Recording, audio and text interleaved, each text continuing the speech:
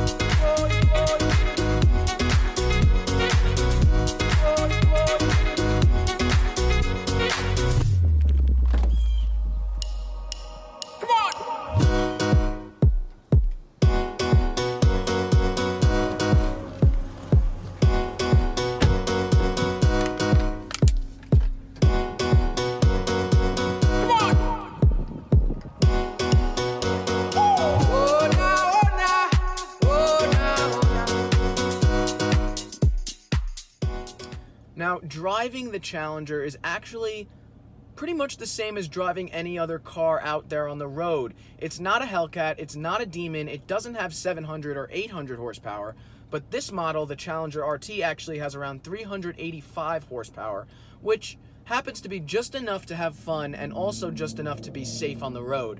Driving along in this car, it's very easy to tell that this is a car you really could drive every single day while also having fun doing it.